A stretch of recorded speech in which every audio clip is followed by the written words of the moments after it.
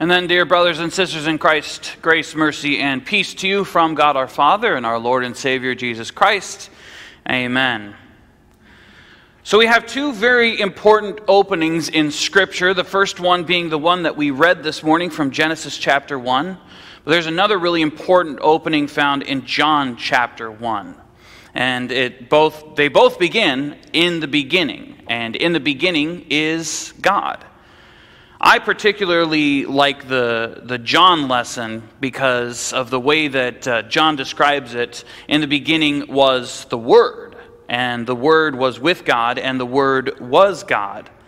As we read more in John chapter 1, we see that this Word takes on human flesh and dwells among us, moves into the neighborhood with us, hangs out with us, lives among us, however you'd like to phrase it. Here we have God in the flesh with us. We read further that this is none other than Jesus Christ, and he himself proclaims that he is the Son of God. We read at his baptism that God, the Father, opens up the heavens and declares that this is the Son. But Genesis is also very important because what do we hear hovering over the waters but the very Spirit of God? We also hear of this Spirit elsewhere in Scripture as being the helper who is sent by the Father and by the Son for the purpose of helping. I hope that's obvious. But also as we look not only this week but also last week at Pentecost, this is the one who, as Nancy well said, plants the seed of faith in so many hearts. I think one of the great ways to also see this is in 1 Corinthians 6, where Paul describes us as temples of the Holy Spirit. We ourselves in our bodies are then brought into God as well. What we see when we look through Scripture is that we have a very unique God that has made himself known to us. He's not far off, he's not distant, he is intimately connected with who we are. What I also think is rather interesting, though, is that we don't really get a physical description of God. We hear that Jesus is a man. We hear that the Spirit takes the form of a dove. But that's really it. Did Jesus look like a white guy with long hair?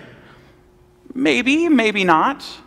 If you remember a couple of years ago, there was the History Channel did some sleuthing and figured out that Jesus would have been, well, an Arabic-looking man with very short hair, dark skin. What did he actually look like is actually not important as far as Scripture defines him.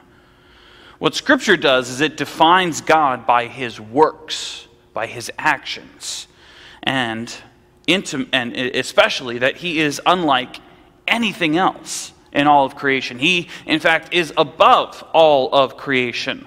And while this is really difficult for our heads to wrap around, we have this old image of the apple with its three parts, but that even doesn't convey it. And the reason is because there is nothing like God. And that's not a statement of glory. Like, literally, there is nothing like God. He is so unique. There is nothing that exists like him. And you might be familiar with it. We have that teaching that's the triangle. Well, we kind of have one here, where this is kind of the old style teaching with the Father, the Son, and the Holy Spirit. The Father is God, the Son is God, the Holy Spirit is God, but the Father is not the Son nor the Spirit. The Son is not the Father nor the Spirit, and the Spirit is not the Father nor the Son. It's weird. Let's be honest. And it's weird to us because there's nothing that exists like God. But again, the best way to understand God is to see how he works. We begin our Lord's Prayer with Our Father who art in heaven. This is what we are taught to pray by Jesus, that we acknowledge the Father. In pictures, we usually have him depicted as an old man with a big long beard. I assume that that's kind of to depict how long he's been around. He's an old guy. But the Scripture doesn't define him like that. Scriptures define him as a loving Father, right? He is a loving Father who is also stern, knowing when to correct his children. He is one who provides everything, but also he teaches his people how to support themselves. He disciplines, not out of hatred or malice or anything like that, but to grow people. He is also the one who is tasked with bringing order to all things. When we hear of Jesus saying, giving the answer to the question, when is the end going to come? Jesus himself says, only the Father knows that. He is the one who brings the order of it all. But also we regard the Father as being in charge of creation.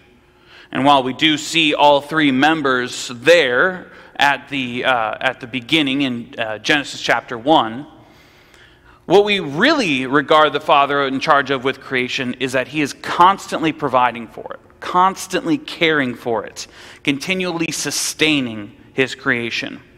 And then we also look at the Son, who is here because this creation that the Father provided is suffering, and it is suffering due to the consequences of sin. This is where Jesus steps in. At the time of his conception, he takes human form. Question is, did he always have this form? Did he always look like this? We just don't know. Scriptures don't think that that's very important. They, again, focus on his work. Christ has been tasked with taking on humanity's sin. Where we have been imperfect, he is perfect. Where we were broken, he made us whole.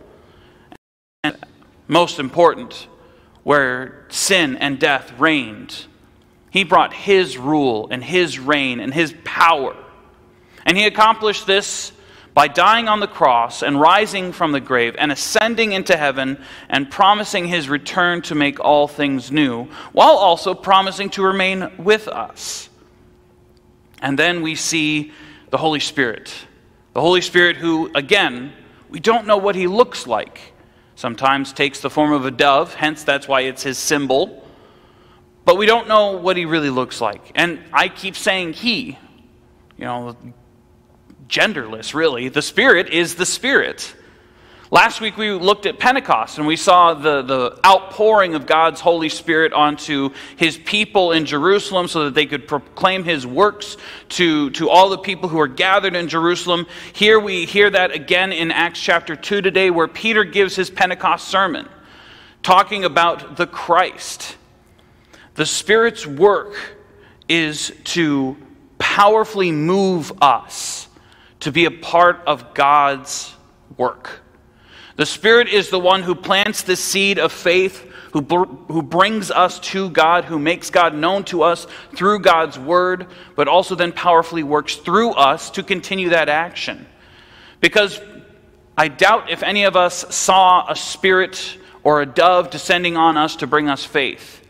But the Spirit was at work in the hearts and lives of our loved ones, our friends, our families, maybe even some pastors, who through the Spirit then proclaim to you the power of God. There's an awesome way to understand this. I think some of you are familiar that in my Bible study I was doing the Bible Project. The Bible Project is a series of videos where they explain books of the Bible as well as other things. And their one on Pentecost, for the book of Acts, their focus on Pentecost was focusing on the transition of the Spirit of God. Because in the Old Testament times we had the temple. And inside the temple we had the most holy place. A place so holy that if you were unworthy, you were struck dead if you entered into that place. At the time of Jesus' death and resurrection, at his death, what happens? The veil of the temple is torn. The thing separating the most holy place is now removed. Does that mean death for us? No, actually. Rather, we see the power of God's Spirit move out of that place and then dwell in the hearts of people. So now, no longer is God dwelling in temples made by human hands, but in humanity, as Paul reminds us in 1 Corinthians. And as the Spirit of God dwells in us, he leads us, guides us, helps us, grows us, brings us to know God deeper and more. But the question always is, so what? Why do we care? Why is this an important thing to know? Why is this so important to the people of this church that we have taken it on as our name? Why is this such an important thing that we have a Sunday dedicated to celebrating it? And it's not necessarily important that it changes things for us, because honestly, God is God, we are not. God's going to do what God is going to do, whether we understand Him fully or whether we don't understand Him at all. But what I think is important to see about the Trinity is to see how God has shown Himself to us. Again, God is not removed from us. He is not distant. He is not far away. He is intimately connected with us. He knows what it feels like. He knows what life is because, well, He made it, but He knows what it's like to live life in stressful places and stressful times because He Himself went through it. He Himself continues to go through it as we go through it. He is closely connected to His creation. And we get to see how God exists by how He serves us. He shows us who He truly is. That He is the Trinity. We not only see this unique nature of God, but this unique personality. There's no one like Him. He is merciful. He is kind. He is loving. He wants what's best for His creation. He wants all people to know Him so that He can bless them more. He's not lazy. He's proactive. He is above all things good and evil, as all things work according to His purposes. And I think that this shows most profoundly in the death and resurrection of Jesus. The crucifixion is an evil thing. Very brutal killing. It's evil. Death is evil. It is a terrible thing that not only does it remove life, but it breaks the hearts of everyone around. But yet God works His purposes even in something evil like that. And this is truly who our God is, as He shows Himself to us, that the Father is willing to save His creation by giving of His only beloved Son. And that this Son loves and adores His Father and this creation so that He gives of Himself to relieve us from this burden of sin and death, to give us everlasting life. We see just how important this is as the Spirit continually moves and works and fights that God would be made known so that all might have eternal life. God's desire is not that people would die. God's desire is that His creation would live, that it would return to that very good state. This is where we place our hope. So many out there in our world question who is God. A bunch of people think of themselves as God. Many people find God out in nature, or they find God in idols. However they want to define it, many people define it in many different ways. But who God truly is revealed to us through the death and resurrection of Jesus. Because here we see a God who is willing to do whatever it takes for His world. We see a God who gives the Son, a God who suffers, a God who proclaims victory so that all people would have life. When people question who is God, we can point them to the God that is the 3-in-1, the 1-in-3, who shows us who He truly is, not by telling us what He looks like, but by loving us, showing us His actions, suffering for us, rising for us, and promising perfection to us. Amen? Amen.